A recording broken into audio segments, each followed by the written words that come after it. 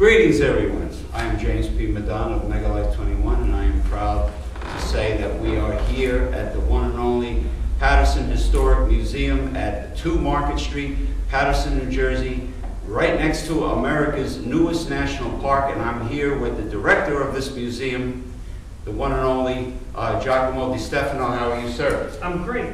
Welcome back, James. Yeah, thank you very much. Now, Giacomo, right now we're in a large exhibit room. Yes, this is our Hannah Gallery. This is where we do all our rotating exhibits. The Paterson Museum is always changing, but nothing changes more than this very room. We either have history exhibits, art exhibits, and we've even had weddings. Weddings? Wow. Yeah, but we do, this also serves as a community center. Okay. We try to do many things because we're really a community-based museum. Okay, and it's very ample in size, of course, and I've seen beautiful artwork here. Actually, nothing's more beautiful than this. Actually, this is the Week of the Young Child. This exhibit's here for about a week and a half, and it's artwork by the 3- and 4-year-olds from actually Michael's Energy Factory. So these kids, you know, we may not see things the way they do, but they teach us how to see again. Well, I bet a great deal of the artwork, if you want to call it that, of children that young, it represents how they see their families. One kid, very revealing. He said, "This is my dad dancing on the porch." Another kid, if you read about the description, says, "This is a robot eating cereal," which I think is brilliant, because as adults, and since we have so much learning, we would never be able to open up our minds to these concepts. Oh yeah, well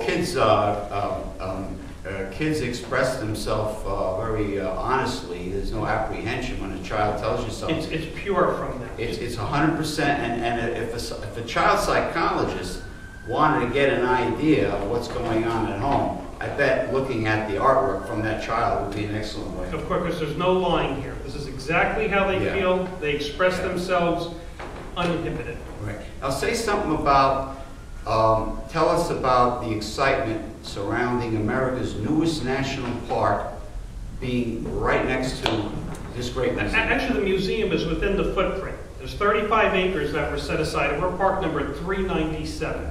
There's just a little over 401 national parks. And they're just coming towards the end. I think it's this summer.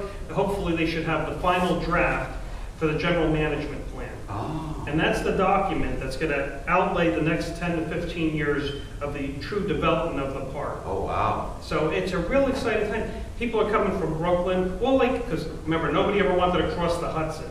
I had a group of, I guess 20-somethings were here last week.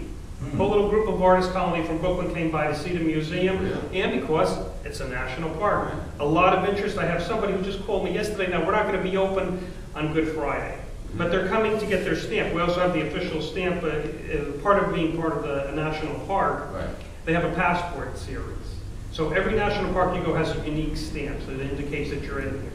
And we have one right here, so you can get your passport stamped out and say, Paterson Great Falls National Park. Well, this museum is American history, period. I mean, if you come to the museum and you see everything that's in here, and like Mr.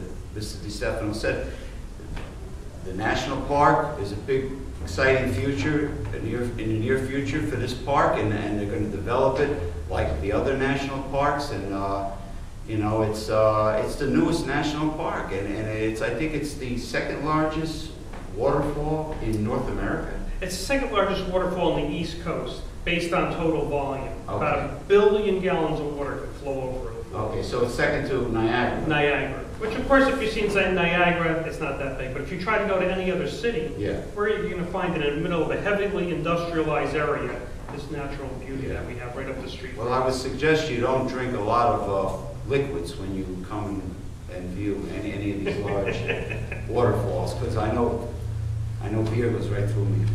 So does tea. Anyway,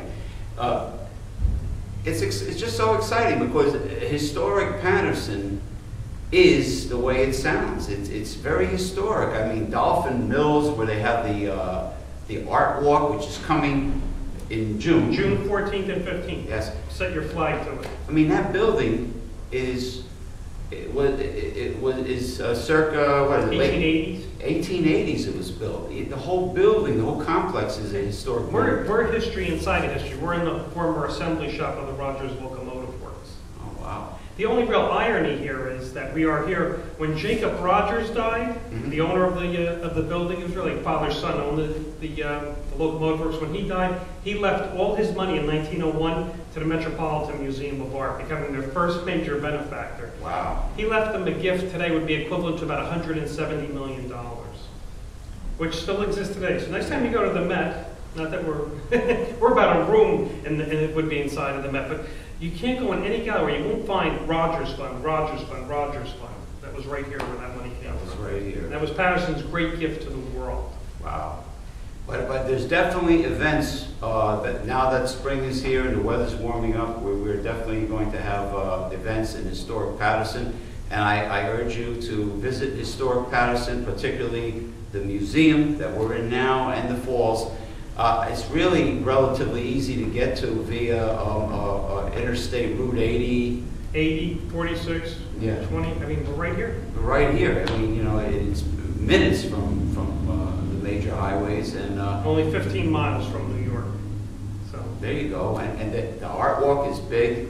There's all this fantastic talent there. There's music. In general, historic Paterson will have many exciting events, and I think it will increase every year. Oh, it's snowballing.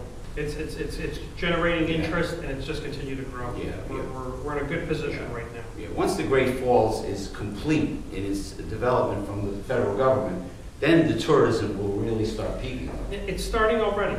The next thing you're going to see for physical changes, we're starting at the visitor center we have up the street, which is also under the museum's management. Right. We're just beginning the renovations now to open up that space. We're going to change its color, so you're going to start seeing a little bit more of the national park being echoed throughout the district. Okay. So it's starting. Well, this year at the art, not at the art walk, during the art walk, here at the museum facing Spruce Street, you're going to see Paterson's own performing artist, Mr. Ken Create, classical violinist Ben Zabel, and myself doing street performance to promote the museum facing Spruce Street. So, you know, come to the museum, come to the art walk, see us, even Come say hello to me. say hello to Giacomo. You'll be here? I'll be here for the art walk, and I'll be glad to show anybody around. Oh, fabulous, fabulous. Giacomo DeStefano, thank you very much, sir. It's my pleasure. Thank you. Same here. Bye-bye, folks.